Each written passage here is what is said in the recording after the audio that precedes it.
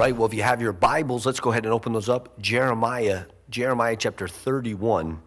We're going to look at verse 3 and 4 and then verse 16 as well. And Jeremiah chapter 31, such an important chapter of the Bible.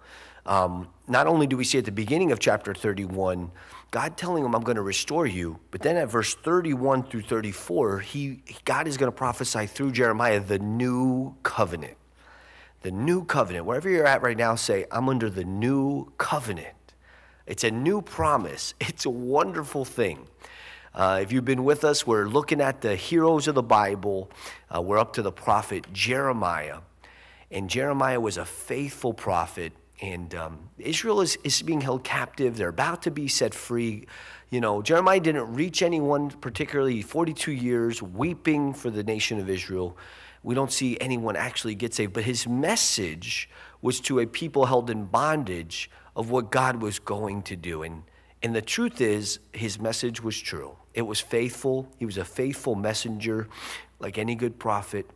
He didn't say what he thought. He said what God's word said. And here, Jeremiah 31, we're going to pick it up, verse 3. It says, the Lord has appeared of old to me, saying, yes, I have loved you with an everlasting love.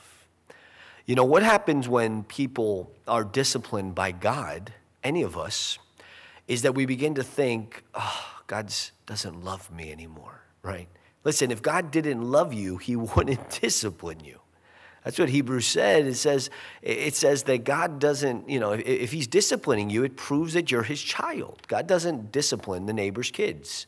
He disciplines his own kids. But sometimes we need a little refresher, don't we? We need God to tell us, I love you, man. I love you. I'm for you.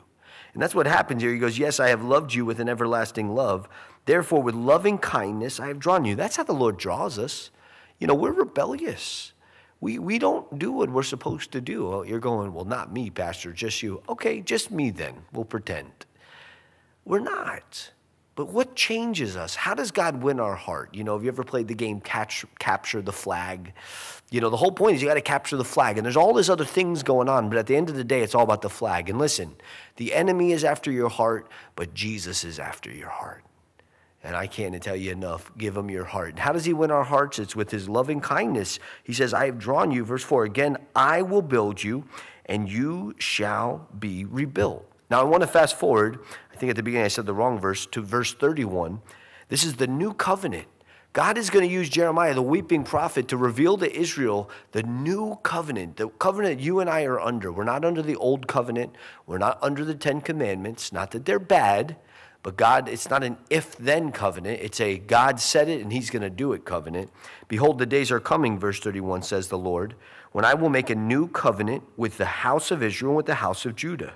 Not according to the covenant that I made with their fathers in the day that I took them by the hand to lead them out of the land of Egypt. He says, this is a new one, not the same as the one I made with the Jews coming out of Egypt at Mount Sinai. My covenant, he says, which they broke, though I was a husband to them, says the Lord.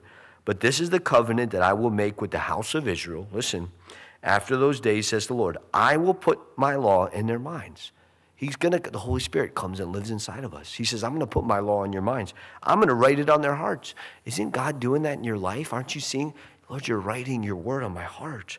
I will be their God. They shall be my people. No more shall every man teach his neighbor. We're not going to need the Jewish system. We're not going to need people, the shepherding movement, and people all up in everybody's business. Because the Holy Spirit's going to be here, right? No more shall every man teach his neighbor and every man his brother, saying, know the Lord, for they shall know me. From the least of them to the greatest of them, says the Lord, for I will forgive their iniquity. This is the heartbeat. This is the core. This is the foundation of the new covenant. For I will forgive their iniquity, and their sin I will remember no more. You know, God says, I've drawn you with cords of loving kindness. And you're under the new covenant. Listen, if you've asked God to forgive you of your sin, stop asking him to forgive you of the same sin you committed. You know, there comes a point where we go to God, Lord, I did this 2 weeks ago. And the Lord says, I don't know what you're talking about. You're under the new covenant.